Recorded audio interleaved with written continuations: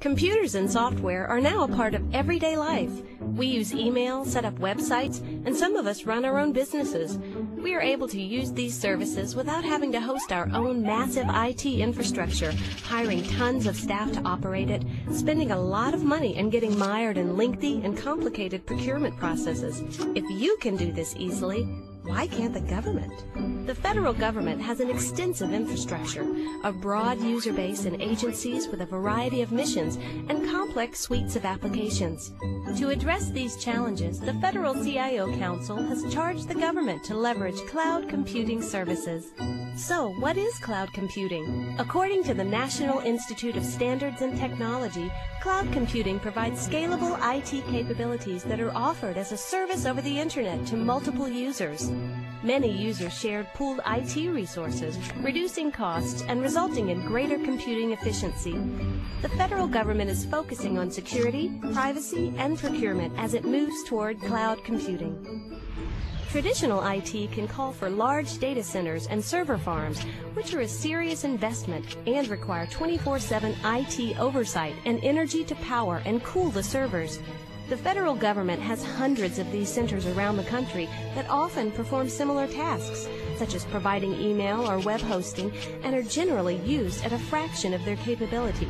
They typically have large carbon footprints due to their enormous energy consumption and have to comply with strict environmental controls. Cloud computing can be viewed as the green computing option, as it promotes sustainability and has a much smaller carbon footprint by limiting duplicated efforts and utilizing computing power more efficiently. Cloud computing also offers scalability, meaning you can scale capacity and processing power on demand.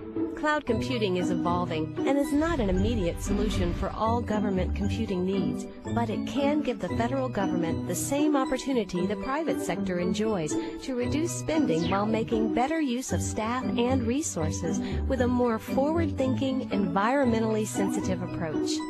Cloud computing can change the way government leverages technology at a lower cost, faster, greener. So with that, what I want to talk about is the shift that we're trying to make and what the President wants to focus on. What we want to be able to do is we want to make sure, like the Department of Education and the IRS, one of the problems they're working on is figuring out how do they simplify access to student aid. Right now, if you think about access to student aid, filling out the FAFSA form, which is the student aid form, is more complicated than the 1040 form. And part of the reason is for far too long, what agencies have been focused on is on infrastructure. And what we want to do is we want to make sure that we're lifting up the role of the CIO so they're focused on addressing the problems.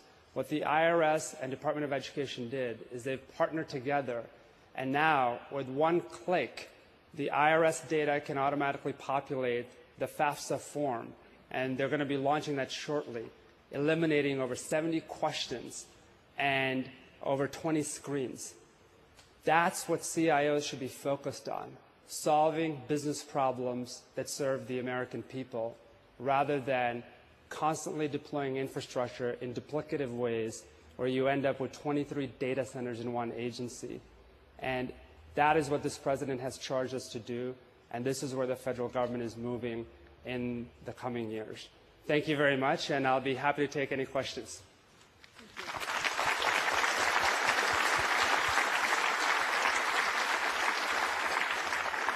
Thank you, Vivek. And now we'll take questions from news media here. I would ask for you to please wait for the mic, stand, and state your affiliation. Are there any questions from the media here?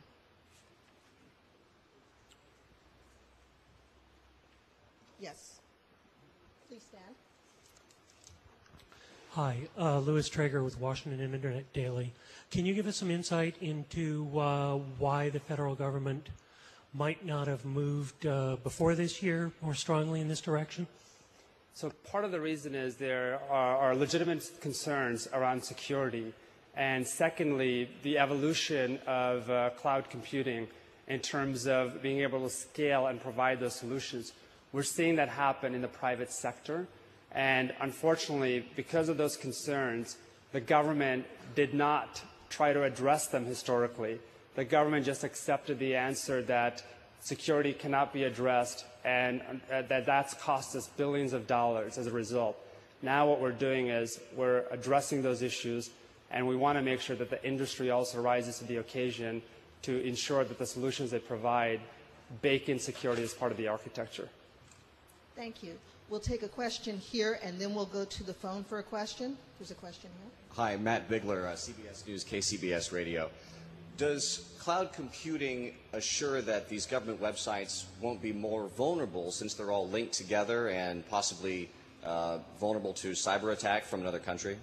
And that's why security is central to that equation. If you consider what's happening in a number of agencies right now, I would argue that in some cases they're more vulnerable because the smaller agencies may have data centers that are the size of a little closet, and they haven't really embedded security in, and you don't have people who are 100% dedicated to maintaining that infrastructure. So what we want to make sure from a policy perspective is that security is front and center as we look at these products and as we make a responsible decision towards moving towards cloud computing. Thank you. Now we'll take a question from Federal News Radio. Good morning or good afternoon, Vivek. Thanks for taking my call. Quick question. My understanding is that when you talk about infrastructure, $19 billion spent, most of that money is spent on classified and very sensitive data, and very little bit is spent on the stuff you're talking about, the recreation.gov, the sign-in to make it my NIH page, something similar to the pilot, where this cloud, really, you need the private cloud. So I guess the two-parter is that still the case? And the second part is, how is NASA AMES being involved? How are they going to act as the private cloud for government? So not necessarily, because if you think about the budget itself and the number of agencies in the data center, majority of it is not necessarily on the classified side. As a matter of fact, a lot of the classified infrastructure isn't accounted as I talk about the $19 billion. And as we think about the value chain, what we want to do is we want to begin with starting with applications and solutions that could be moved over, number one, not just websites. Because I think you think about the federal government, there are over 24,000 plus websites just within the federal government. And that's evolved over multiple platforms and the number of servers. And you look at the servers, you've got about 7 to 25% utilization in the majority of these servers. And so you have underutilization of resources and infrastructure. And so what we're trying to do is not just target, and that's why this is a journey that may take up to a decade. What we want to be able to do is also go after the business processes within agencies and the infrastructure that currently people are hosting or building data centers for. And if you look at the budget request, a number of agencies are looking at acquisition of new data centers rather than leveraging infrastructure that may already exist. Thank you. Are there any other questions from the news media?